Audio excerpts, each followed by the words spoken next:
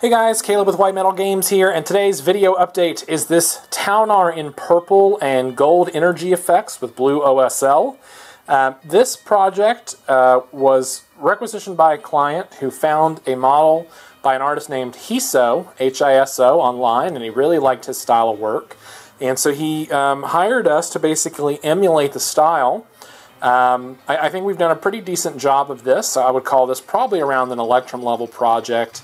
Mostly because of the OSL and the two tones of layering on the armor.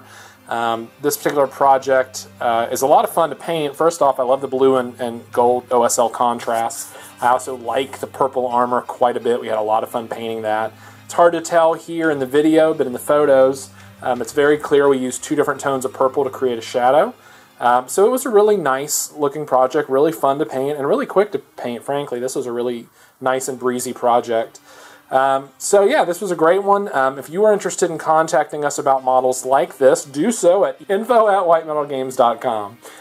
You can also check out all of our work, of course, at whitemetalgames.com, our website, and you can check out our galleries to show many different projects you'll see in a variety of levels, variety of different types of models, not just Games Workshop, of course, but lots of different ranges represented there.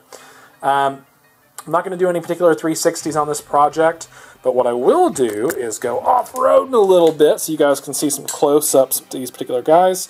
One other thing the client asked for was a little bit of weathering, so we sponged on some metals here and there to show some weathering effects. In particular on hard edges where we could, on blacks where we could, because it works really well in general with the metals. But yeah, this was a fun project to do. The client requested us not base them, so we just painted the bases black so he can base it any way he likes. We're happy to do that. Another cool thing about this project is fully magnetized. All of these guns, boop, pop off, pop back on, boop. All of these side options, boop, pop off, pop back. Well, they pop on when I can find the magnet while I'm double fisting it over here. There we go, great. And these guns also come off. In addition to that, the Storm Surge's big gun comes off as well.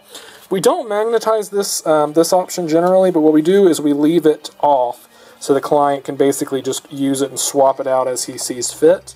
And it does magnetize on up here for sake of ease. If I can get it on there. There we go.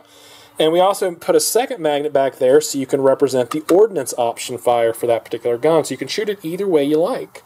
So lots of fun there. A great looking project. Of course, we love the Taunars. Keep them coming. The more of those we can get, the merrier. We love this model.